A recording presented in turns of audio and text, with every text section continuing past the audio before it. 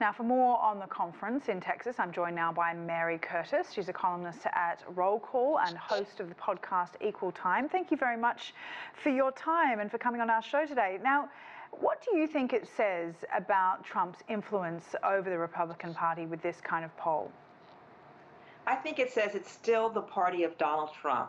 More than 2/3 of the folks at CPAC really still support him and want him to run in 2024. And while CPAC at one point was thought to be a little on the fringe, now it really is the heart and meat of the Republican Party.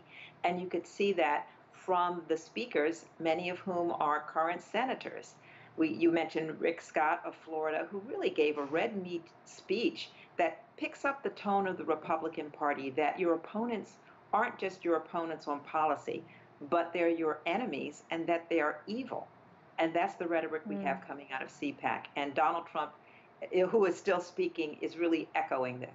I thought it was interesting reading that more than half of voters listed building a border wall and immigration as one of the most important issues.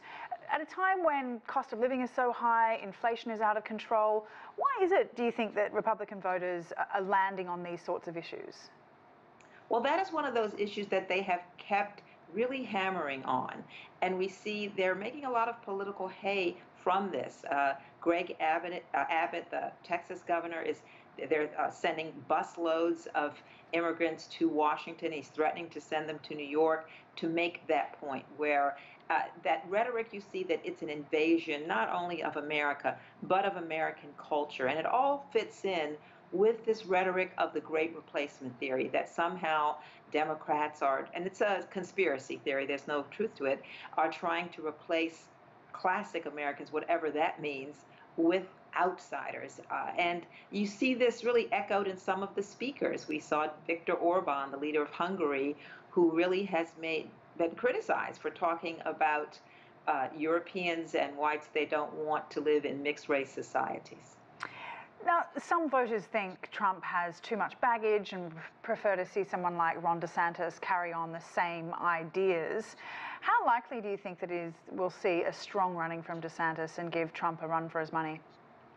I think it will be a competitive Republican primary for 2024, and you can see DeSantis positioning himself as Trump-like in Florida, being very strong in his policy, some would say authoritarian. So yes, but at the same time, Donald Trump is not going away.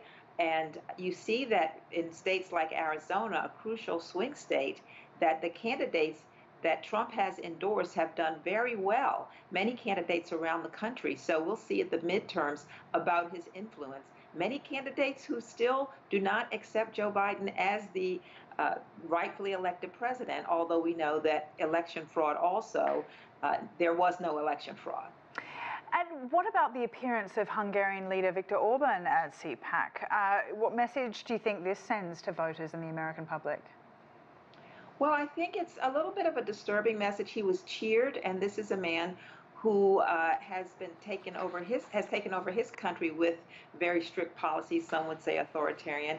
And CPAC and many Republicans have embraced that as a model. So I think for American voters, they have to pay attention and see if they want this kind of red meat politics that attacks those like LGBTQ and others to make political gain. If they want to see a version of that in the United States, it will be up to the voters. This will be a very important midterm. Mary, thank you very much for your time. Mary Curtis there, columnist at Roll Call and host of podcast Equal Time. Thank you.